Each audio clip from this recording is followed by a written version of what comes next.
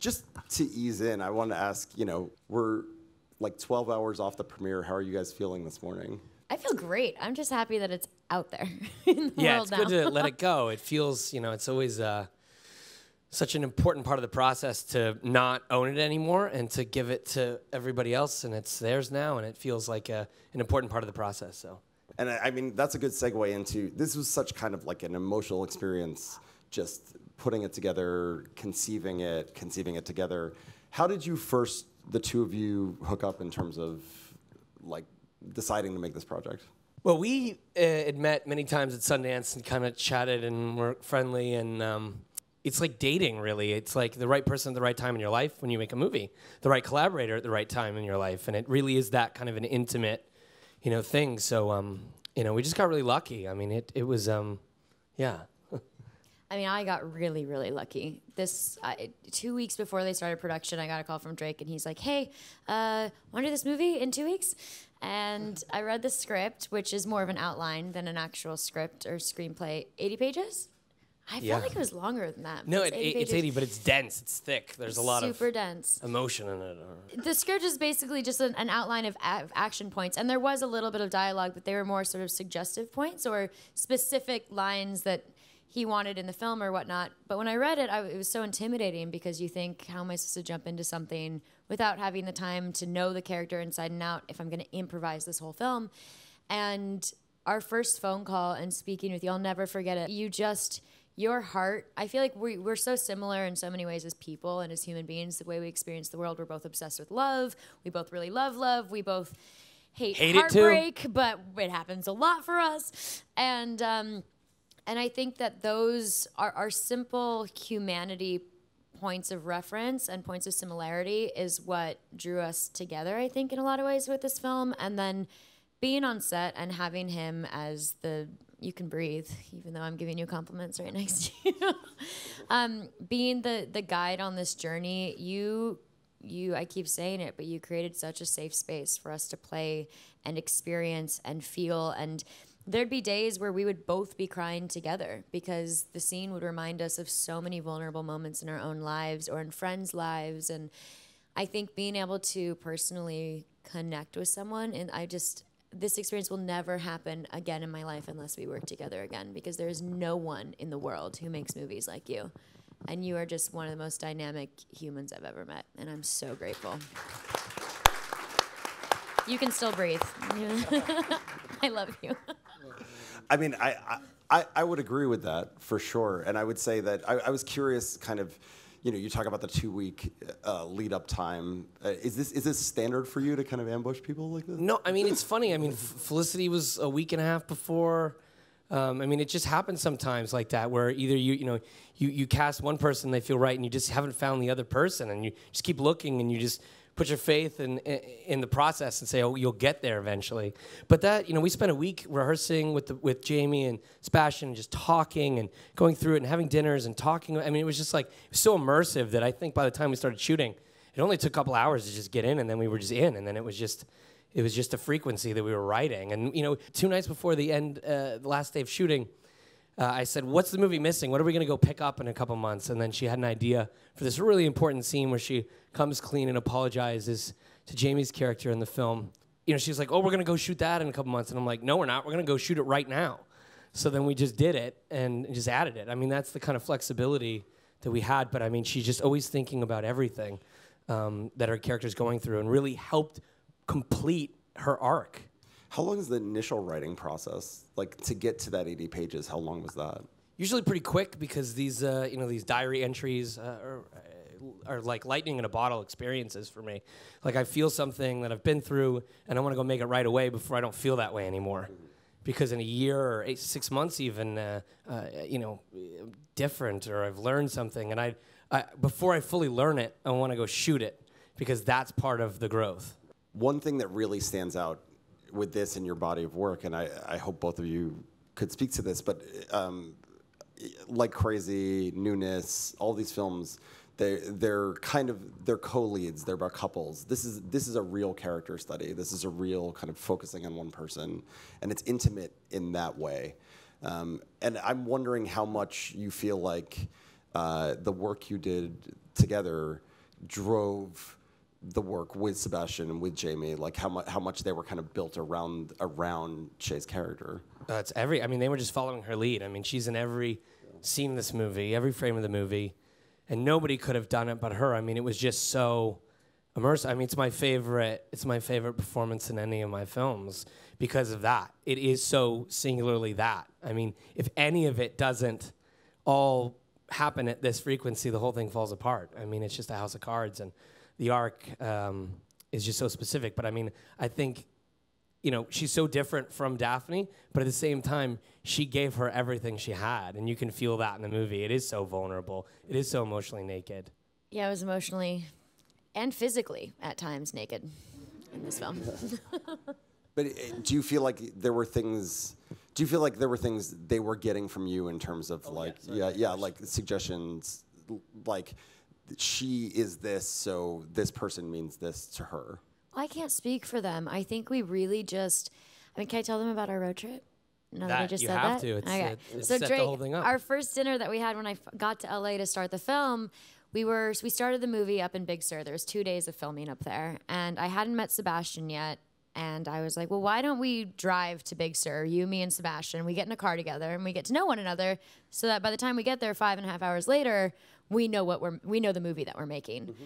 And Drake was like, yeah, I'm down. The producers were like, no, bad idea, don't do it. But Sebastian was also in, and we did it. We ended up driving for 5.5 hours, and the amount of inside jokes and the vulnerability that came from that drive alone really drove our characters forward. I mean, the first day of filming with Seb, we had to be very vulnerable with one another and intimate with one another. And to jump into something with an actor like that and to have him, you said something about frequency, but I felt like all of us were riding on the same frequency. So I don't know if it was me informing them about my character that made them make decisions. I think it was me truly saying, I'm going to give you my heart, and if you can give me yours, like, we can create magic. And everyone did. Everyone just put their hearts on. It was just bleeding, pumping hearts on the table for a month in Los Angeles. Well, there's always so much bullshit that comes with movie making, right? So it's like the idea of just getting rid of that as quickly as possible, then you have such a head start with trying to find the truth with each other. And we just really got there, and it was just like, okay, we're gonna give each other's truth, and we're gonna push each other, and we're gonna be honest. And if something's not working or we feel something, we're going to say that. So in that sense, I think that both the boys were very, I mean, they were amazing because of that. But I mean, they were just following her. There's so many movies out there, but it's nice to make movies where women are making decisions. Right. And men are following those decisions and dealing with those decisions. So that's what they were doing. And they were, you know, Is there some sort of detox process you keep for yourself in terms of separating yourself from Daphne at the end of the day, at the end of the week, at the end of the month? Is there something you... Everything in my life changed from this movie. Every single thing. I thought I knew who I was. I thought I was in a perfect relationship, and I did this movie. And it made me question a lot of things about myself and my decisions. And I think it's because of the amount of truth and the amount of realness that we were all giving one another. It took me like I'm just now detoxing from Daphne. Mm-hmm. I really feel like last night was the first time I could watch the movie objectively and say, oh, I'm watching it now as Shailene, separate from my own interconnectedness and messiness in this process. I can watch it and enjoy it. But yeah, it took a long time. I would say it actually took like really 4 months to separate myself from the film, because it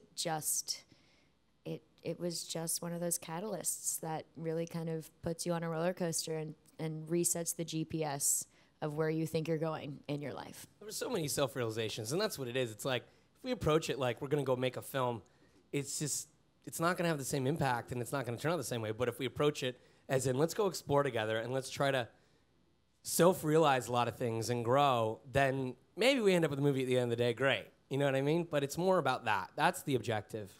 You talk a lot about self-realization for both of you, and Jamie and Sebastian spoke a lot about it last night as well. I'm wondering, I'm going to put you on the spot, I'm wondering what you each feel is the most important thing you learned from each other that you will take on. That we're searchers. Yeah, well, that's actually true. Hey, what's the meaning of this? What's the truth of, really the truth about that? What does this mean? you know, because there's so many things in life that are not important, but focusing on the things that are and understanding the things that are, and how to be in a relationship, how to be a friend, all those different things, I think. And I think one of the things we learned from the character together is that infatuations really are a Band-Aid, in a sense. And I think true peace and self-love and harmony comes from being alone and being okay being alone. And before you can do that, it's hard to be with anybody else. And that's kind of what the movie's about. And I think we really kind of realize that in our lives as well. I'm wondering if each of you have advice for, you know, people in this audience that might be making work on how to be a good collaborator and how to generate that sort of connection with people. I would say, you know, especially at the beginning of your career, you know, you want to have all the answers. You want to always have the answer, right? But I guess the thing that I loved about this collaboration, and as I'm getting older and making more movies, is it's okay not to have all the answers. And it's okay just to listen for a minute. Right. And it's okay to go off and think and then come back and make a decision. There is no better collaborator in the world than you. I mean, everything that you said, and then on top of that, I'll never forget, there was one scene that we were doing, it was between me and my mother, and I was very adamant that I wanted the scene to be a certain way, and he was like, I just don't feel like it's this way, and I was giving him all of my points on why I thought it was, and I feel like that was the most argumentative moment we had in the whole film. It's good to argue. You want people to push you. So, but you were like, okay, do it your way, and we'll do it my way, and then we'll find the balance between both of how we both think the scene should unfold, and that's I feel like what ended up in the film, and being open and staying true to magic is really where the essence of true collaboration can occur. I'm going to open it up to the audience in a second, but I was curious, do you guys have already plans to work together again? I mean, I do. Absolutely. Yes. He doesn't know it, but I'll be on every movie set from now on. I hope so. I mean, is there a specific project in the works? Are you thinking about something? Are you discussing something? Nothing specific, really. Just a lot of, you know, ruminating, and when the time is right, we'll do it, you know, the right project. But I mean, I would love that. I would absolutely love that. And it's fun to do that, and I've done that in the past with Nick and Felicity and a few other people, and it just, once you get back in the groove, it's just so fun. Because and then you try something different, and then the dynamic's different, so it's the same, but totally not the same. So it's just so fun to, like, you know, weave in and out. All right, I'm going to open it up to the audience. Right here. My question is to Shailene. I would like to ask you, since you are an amazing activist and inspiration for a lot of people, I would like to ask you, what's most important for you right now? As it relates to this process, actually, and what we've been talking about in this movie, I think whether you're talking about environmental injustice, social injustice, you break it all down, it all falls under the same umbrella of love. Everyone just wants to feel love. Everyone wants to be seen. Everyone wants to give love. And none of us know how to do it because none of us know how to communicate anymore. And this movie in general was a great example of how to empathetically and compassionately communicate even when there's aversion, even when there's differences. And I think that's what we need to be talking about in the world. And y'all can call me a hippie for saying that, but we just need to love more. Because if we don't do that, nothing else will change and nothing else matters. For Shailene, what was the hardest part and the best part about playing Daphne? I'm a very controlling person, so for me it was hard to allow myself to kind of be reckless for a hot minute because I'm so analytical and I'm just a very responsible person. So I'd be in the situation Daphne was in, but I would handle it differently than the way she handled it. I'm an over-communicator, she's an under-communicator. And so I think the hardest thing for me was allowing myself to be a little bit messier than I am in my real life. So that was the hardest part. And then what was the other question, the best part? I think my favorite part was the free-spirited nature of Daphne. She's somebody who I think has, like, we're all very self-deprecating, and I think she's extremely self-deprecating, but she still wakes up in the morning with this idea of, she's a searcher. We kept using that word, but she's a searcher. She's someone who's searching for something a little bit deeper, a little bit more meaningful, and she internalizes that as a negative thing, I think, for most of the movie. And so my favorite part was watching this woman switch that from something that was negative into something that was a positive. What was your starting place for this amazing script, and what is some advice you can offer to aspiring writers? The starting point was just making mistakes in my life. You know, that's how I feel about, the process, really. I mean, I just started writing after I'd gotten out of a long relationship and was just thinking about things I was feeling and trying to ruminate on those and put those in. And I think advice-wise, I would say go and live life in between things. Don't just force yourself to write. I'd say go experience life and make mistakes and get your heart broken, break your own heart, all those different things. And then when it's time to put pen to paper, you can do it. But yeah, I think it's really important to go make mistakes and go live your life. But. As a director, how do you create a safe environment for your actors, and how with improv, how do you like help them if they have to get to some point where you wanted them to go? Oh my goodness. Well, the safety, I think it's just allowing them to see you fully, so that you're not hiding anything. If the actor ever feels like you're hiding something or passive aggressively not telling them the truth, they won't trust you. So I feel like it's just building that trust as quickly as possible so that you're not hiding anything. You know, you're just an open book. And I think that creates that environment. And improvisationally, I mean, you start somewhere where you throw everything up against the wall and then you start to hone in on it. But for me, it's all about knowing the event of the scene. What's the event of the scene? What is the scene really about? And then most importantly, what's the emotional event of the scene and objective of the scene? And everything that's in the scene that's improvised starts from there. Hi, my question's for Shailene. What do you typically look for in characters when you're reading a screenplay?